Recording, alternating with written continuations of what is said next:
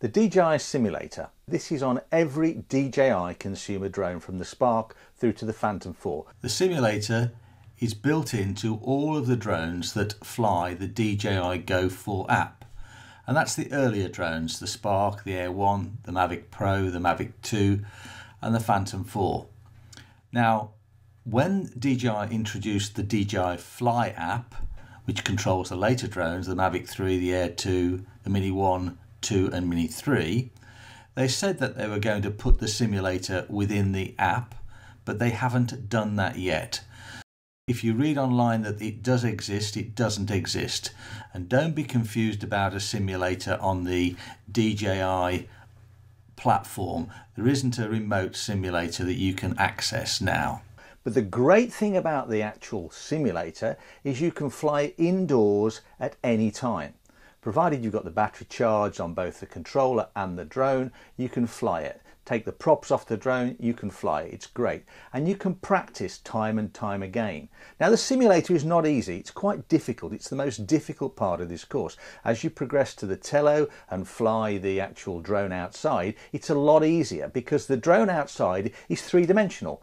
When you're trying to fly the simulator, it's in 2 dimensions, and it's a little bit more difficult to judge the distances, how far the drone is away from you, which way the drone is facing. But the simulator is a fabulous tool for honing your skills. And if you crash the drone, it doesn't matter. Let's look at the simulator and let's get into the simulator in real detail.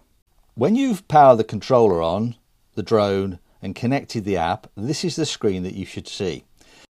We're indoors at the moment, so the ready-to-go vision is not showing green. If we're outdoors, that would be green, and we're only showing 6 satellites. You shouldn't fly unless that's green, but this is to show you how to get to the simulator. The first thing we need to do is click on the DJI black logo in the top left, if I click on that, and then this screen comes up.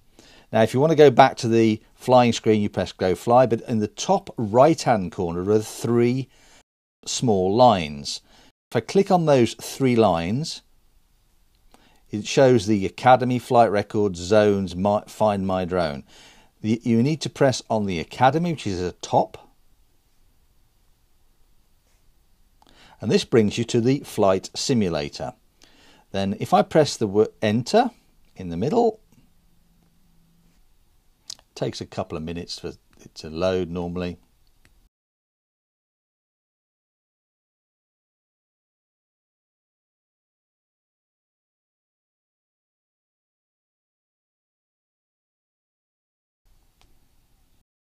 And then we're in the simulator. Okay. And now we're ready to go. When you finish with the simulator, you need to exit correctly, because if you don't exit correctly, sometimes it will affect the connection of your drone when you start to fly again. We're going to exit it properly. We've landed the drone. This is the simulator. You then press on the top left DJI logo again. And it says, are you sure you want to exit the flight simulator? We're going to press OK. And it brings us back to this screen. If I press the top left arrow to come out of the Academy, and then go back to Go Fly, which you press the Go Fly button, that should take us into the screen and should bring up the flying screen. And we're ready to go. Now, normally it will say cannot take off, but that's okay, that's fine. What we would do now is just power the drone off and power the controller off. But that's how you exit the simulator correctly. If you enjoyed this video, then subscribe to the channel or watch the next video in the playlist or the new videos that we've just recently downloaded. Bye for now.